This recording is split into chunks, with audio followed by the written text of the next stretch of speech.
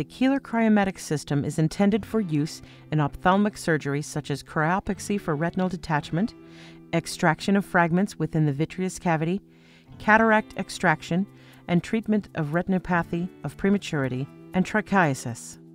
The cryo works by activating a freeze control that forms a ball of ice at the tip of the cryoprobe and adjacent area. The Keeler Cryo MK2 must be operated with either non-siphon medical-grade CO2 or N2O.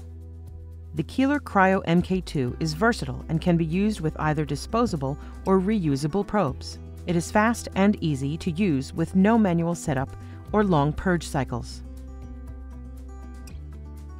The system is comprised of a console and interchangeable probes.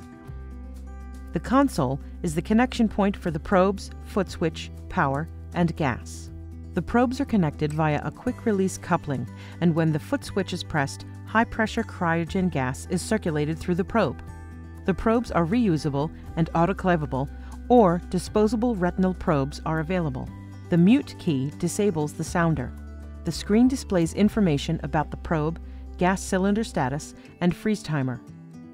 For installation and setup instructions, please see the cryo installation video.